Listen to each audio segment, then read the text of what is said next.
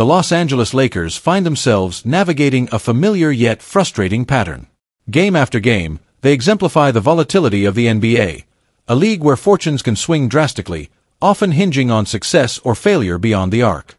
For every bright moment of triumph, there's an equal and opposite stumble, leaving fans and analysts alike questioning if this team has the consistency needed to truly contend. Leave your like and subscribe to the channel so you don't miss any updates. While the 2024-25 season has offered some encouraging signs, an alarming issue continues to shadow the Lakers' progress. It's a problem that points to a harsh reality. This team must address its glaring defensive flaws to maintain any hope of sustained success. At first glance, the Lakers' record suggests a team in control. They've remained above .500, showing glimpses of the dominance that's come to define the franchise's history. However, a closer look reveals a streaky performance. The team has strung together impressive winning runs, including a 6-game streak earlier in the season, only to follow up with stretches of inconsistency. They've already endured multiple back-to-back losses, a troubling sign for a squad with championship aspirations. The root of this inconsistency: perimeter defense, or the lack thereof. Anthony Davis, the team's defensive anchor, has been nothing short of phenomenal when he's on the court. Night after night, he puts in Herculean efforts to protect the rim, switch on to smaller players, and clean up defensive lapses. Yet even Davis, as versatile as he is, cannot be everywhere at once. And where Davis isn't, the Lakers' defensive vulnerabilities are glaringly obvious. The harsh truth is setting in: the current roster may not be equipped to resolve these defensive issues on its own. While the Lakers boast an impressive collection of offensive talent, including LeBron James, Rui Hachimura, Austin Reeves, D'Angelo Russell, and promising rookie Dalton Knecht, defense has been another story. Too many players on this roster lack the consistency, intensity, or skill set required to contribute meaningfully on the defensive end. This isn't just speculation; the numbers tell the story. The Lakers rank among the bottom teams in the league in key defensive metrics. Their defensive rating places them near the bottom of the NBA standings, and their struggles on the perimeter are well documented. They've been giving up too many open looks from beyond the arc, ranking near the bottom in three-point field goals allowed and opponent shooting percentage from deep. While there have been some bright spots, such as Knecht's development into a potential two-way player, the overall defensive effort has been lacking. The inconsistency isn't just frustrating, it's costly. Against elite teams with superstar scorers, the Lakers' inability to lock down on defense has been repeatedly exposed, raising questions about whether this group can rise to the challenge. There is hope that help could be on the way in the form of Jared Vanderbilt, one of the team's better defenders. However, relying on Vanderbilt comes with significant risk. The forward has struggled with injuries, missing the majority of last season and the early part of this one.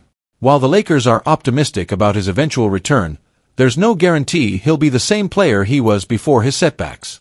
Banking on his health and immediate impact is a gamble, one the Lakers might not be able to afford. The unfortunate reality is that internal improvement alone may not be enough.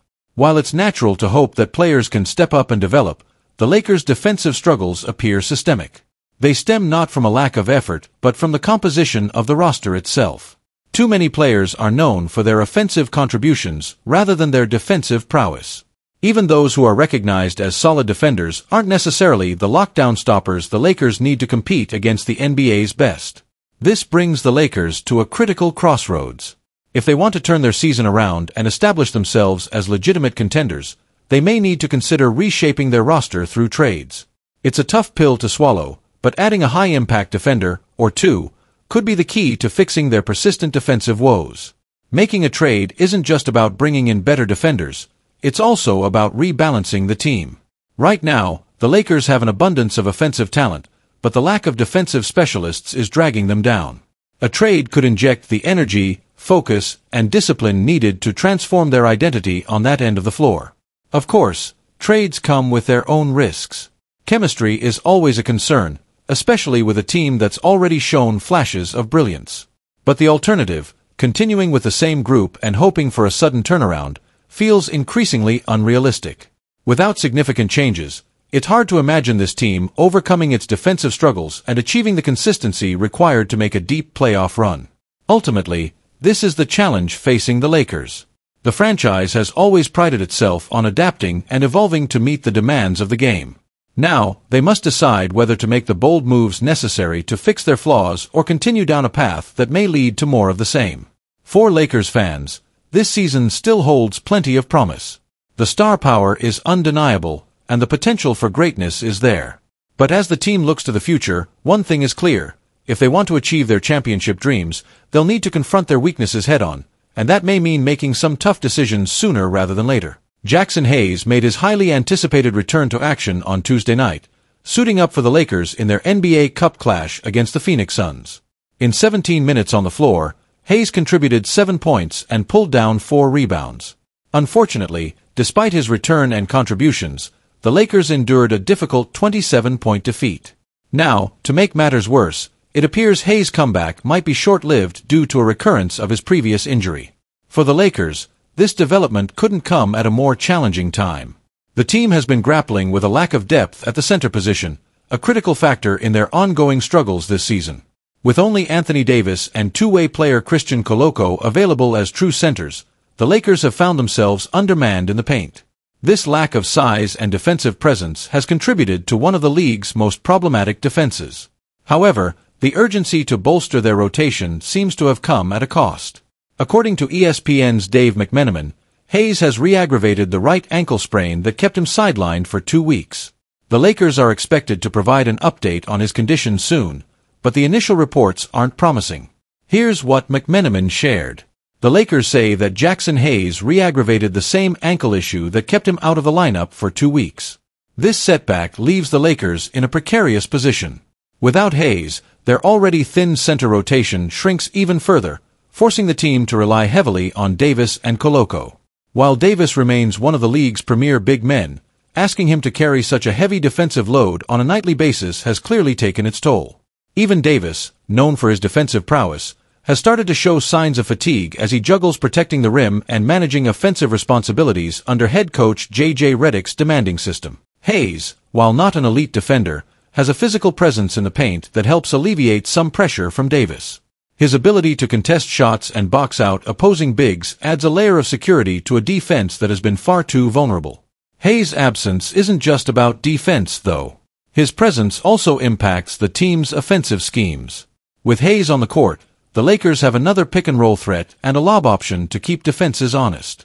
Without him, the team becomes more predictable, often forcing Davis or LeBron James to shoulder additional responsibilities. As for Hayes, the details surrounding his injury remain unclear.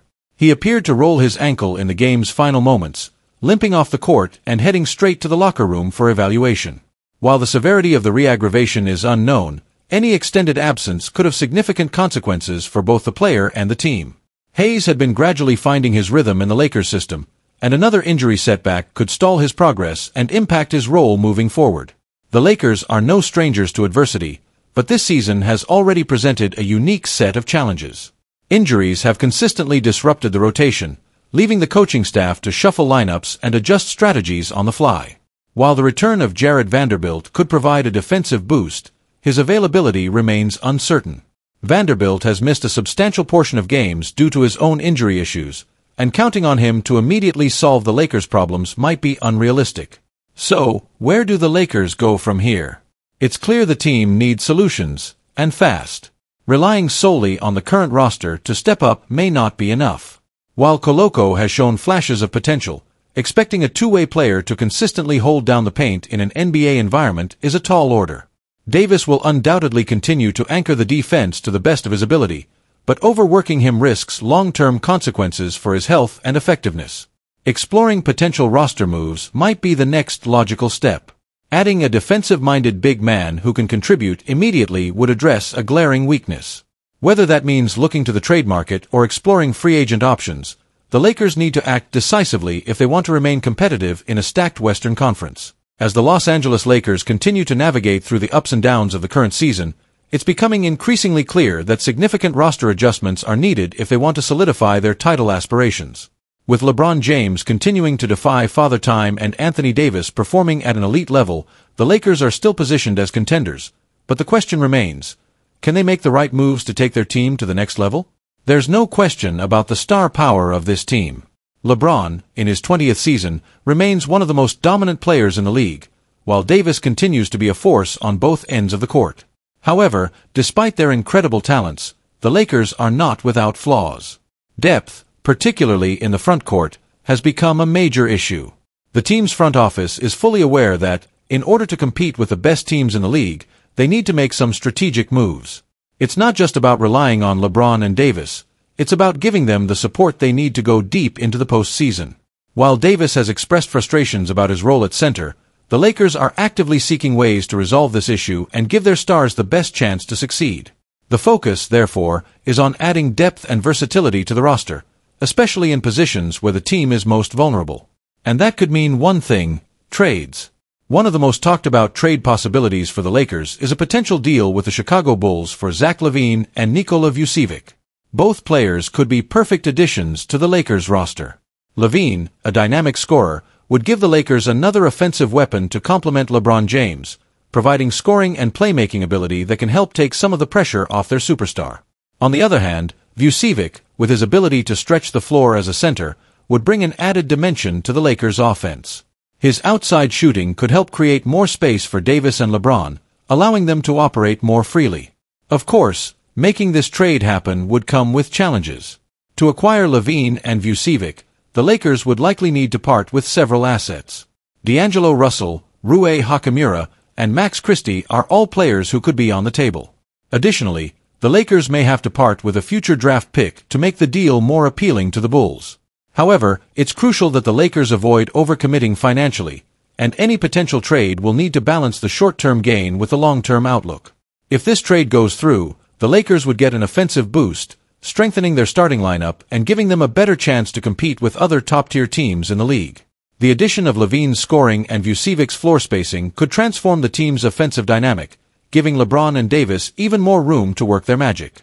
But of course, it all depends on whether the Lakers can make the right offer without overpaying. Alongside Lavine and Vucevic, another name that has surfaced as a potential target for the Lakers is Dorian Finney-Smith from the Brooklyn Nets. Finney-Smith is known for his defensive ability and his shooting from the outside, making him a perfect fit for the Lakers' current needs. While the Lakers have plenty of firepower on offense, their defense could use an upgrade, and Finney-Smith could provide just that. He's a versatile forward who can guard multiple positions, and his shooting would space the floor, allowing LeBron and Davis to thrive in more open space. But, as with any potential trade, acquiring Finney-Smith won't be simple. The Lakers would likely have to offer a future draft pick or a young player to make the deal work. However, Brooklyn, who could be looking to rebuild, might be open to a deal that brings them salary-expiring contracts in return, such as the one held by D'Angelo Russell. This creates a scenario where the Lakers could make a move to add a valuable defender without giving up too much in terms of long-term assets. Finney-Smith is highly regarded by his peers for his defensive prowess. His combination of strength, speed, and athleticism makes him one of the most well-rounded defenders in the league. And while he may not be a star offensive player, his ability to knock down shots from beyond the arc makes him an ideal fit in the Lakers system. As the trade deadline approaches, expect the Lakers to be active in the market. The goal is clear: add depth to the roster and give head coach J.J. Redick more options. The Lakers need to continue improving their defense while also finding ways to improve their offensive flow. After a disappointing playoff exit, the team knows that they need to bolster their roster if they're going to make a deeper run into the postseason. In addition to a player like Finney-Smith, the Lakers are also keeping an eye on the center position. They know that Anthony Davis is best utilized as a power forward, and adding a true center would allow Davis to return to his natural position, giving the Lakers more flexibility with their rotations.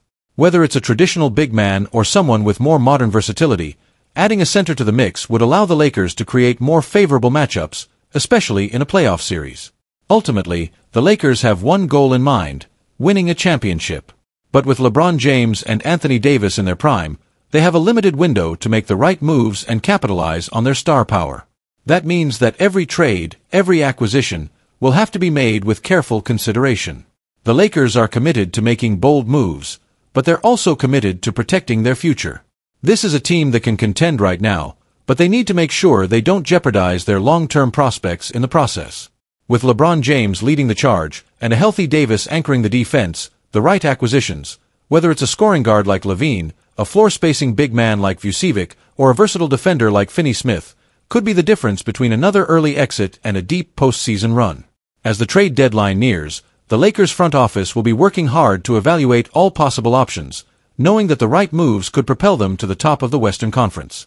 Whether it's through a blockbuster deal or a smaller, more strategic trade, the Lakers are prepared to do whatever it takes to improve their roster and secure that elusive championship.